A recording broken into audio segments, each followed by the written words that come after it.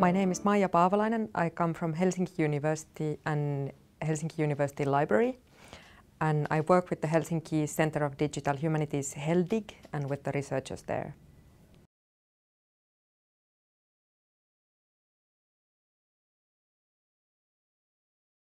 I started my studies in the early 2000s in Helsinki University with my major in philosophy. And but while conducting my studies, I also worked in the library and in the National Library old books collections. So I got fascinated by the unique materials they had in the Finnish National Library. And as a part of my MA, I also completed a library degree.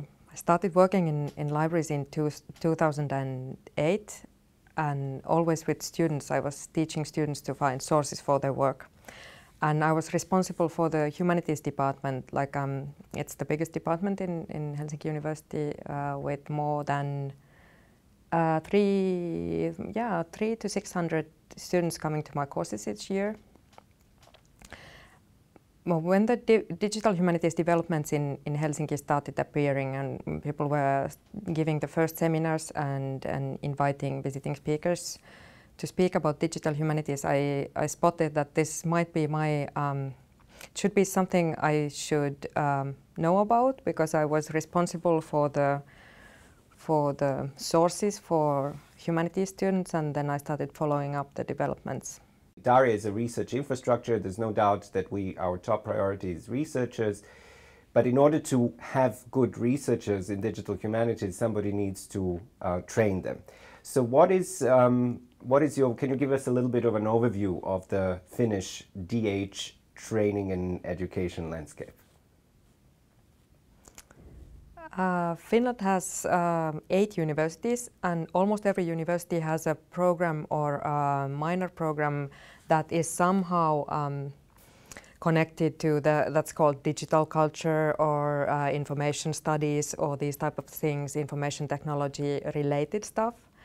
But the only university that actually has a DH program, digital humanities program, program on MA level, and then a minor subject study block is Helsinki University. And are there other options for students more informally, so not necessarily in the university settings, but options to attend workshops or summer schools or in digital humanities in Finland?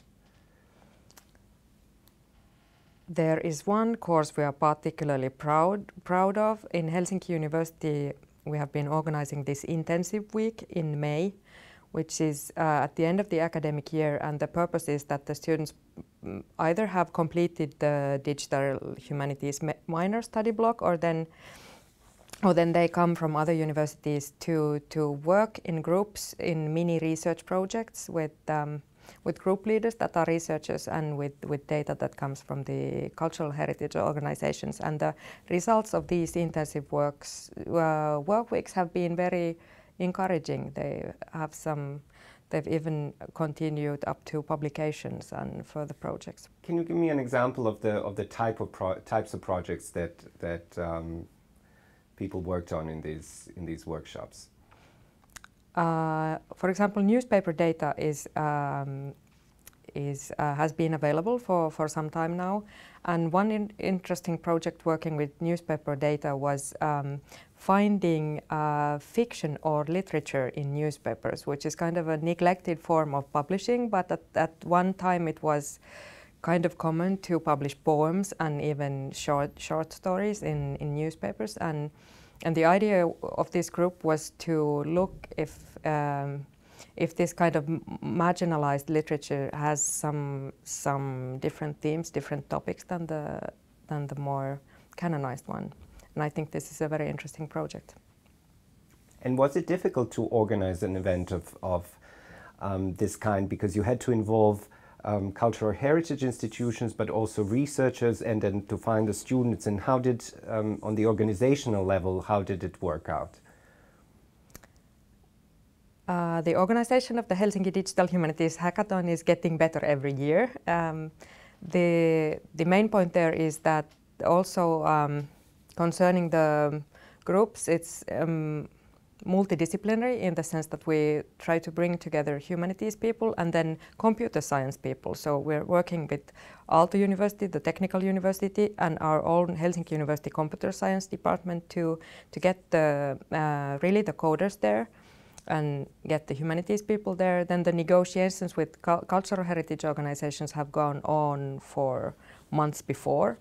And then we really emphasized the group dynamics there so that the students would get to know each other a little bit before the intensive week so that they can actually start working during the week and they would get real results. So yes, it's a machine. And do you think that it's difficult for people who come from different disciplines to find a common language? It's definitely an issue to make the cultures meet in this kind of multidisciplinary efforts. The one thing is to talk about it, to talk about openly about the possible communication difficulties and the time you need to actually to formulate the questions and to formulate the methods in a way that the others understand. So just bringing up this issue helps, and then taking some time to get to know the people so that they can build a trust and then start working. And a good result for this type of week would be just kind of that the cultures are getting closer together and that people have the experience of communicating. What do you think are some of the specific skills that students or young researchers need to master in order to become DHers? I would answer to the question of skills. I would answer firstly interpersonal skills, because digital humanities differs from the traditional humanities research in that sense that it's done in groups and people need to learn to communicate with each other,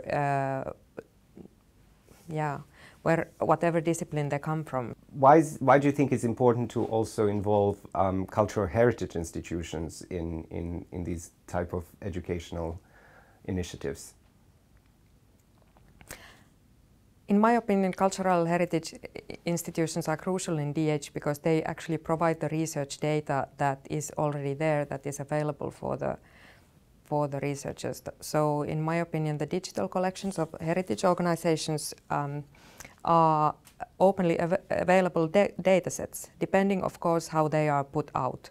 So depending if they really can be downloaded and worked on with the digital methods at hand, and they are not behind an interface or restricted by copyright. What do you see as the role of a research infrastructure in helping scholars and future scholars develop their skills? The role of research infrastructure, a digital research infrastructure, is of course about sharing tools and best practices. But what I see as most valuable is making it possible for people to spend time face to face and actually learn in real contact. And this would be possible through some course periods, summer schools, things like this, that the best practices are best delivered in working together. I attended DARIAH Winter School in Prague in the October 2016, and it was under the title of Open Data Citation in Humanities and Social Sciences. And since I work with cultural heritage institutions and open data, open cultural data, I was immediately fascinated by the program and by the title, and it had very good speakers, university people from all over Central Europe, and in the beautiful setting of Prague and Charles University. It was really an experience. What do you think that DARIAH specifically should do better in order to help scholars develop new skills? During 2016, Finland was taking part in a survey conducted together on a European level in DARIAH. And in this survey, the researchers, humanities researchers, were asked about their digital practices and in which part of the research life cycle they actually use digital methods and tools. And the results from Finland also are in parallel with the other European results, that most of the people who answered use the digital methods in the first stages, so in the information searching part, and then again on the publication part, at the last stages of the research life cycle. So what is needed or what is missing in a large part of the researchers is the digital tools in the actually the core parts of the research process. So really organizing the data, annotating the data, enriching the data, whatever they are working on.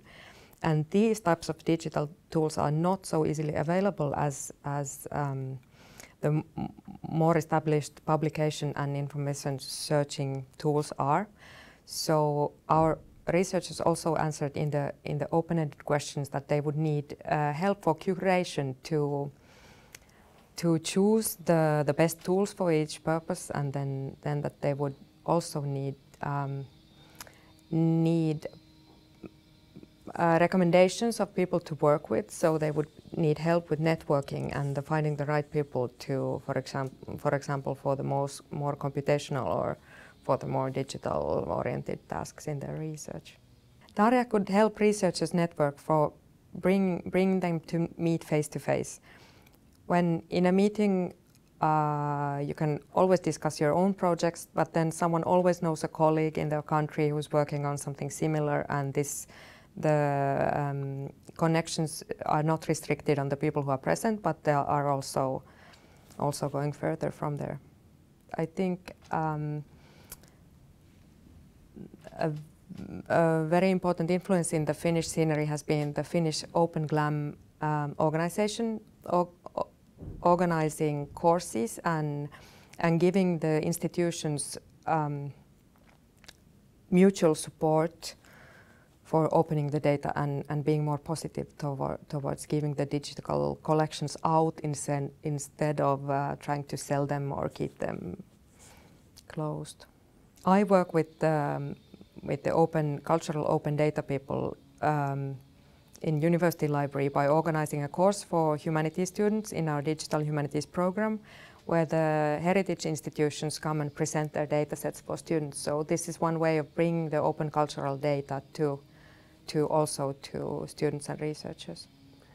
I always felt that, in my experience dealing with cultural heritage institutions, that the question of open data, open science, and it's never really a technical question, it's a social question, and and sometimes it's very hard to, sometimes people tend to be very protective of their materials, and there's fear involved that somehow giving things out for free will depreciate the value of the institution. Finland is quite advanced in terms of open data, from what I know. But did you also encounter some difficulties, or was everybody really right from the start ready to share in various GLAM institutions that you've worked with? The Finnish organizational culture is a little bit shy, or is a little bit like wary of doing anything wrong. So the copyright legislation is taken very seriously, and also many people in institutions are not ready to make experiments on open data. But then the international examples of opening cultural heritage data are so compelling that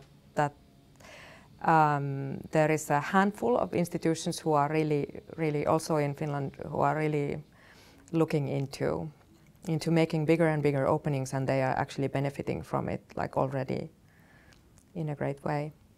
And that also shows why it is important to build these international networks like DARIAH, because we by looking at best practice examples, we can kind of move things, push them in a different direction in our own countries. And I think the examples that you gave are a testimony to that. Thank you very much for taking the time to talk with us.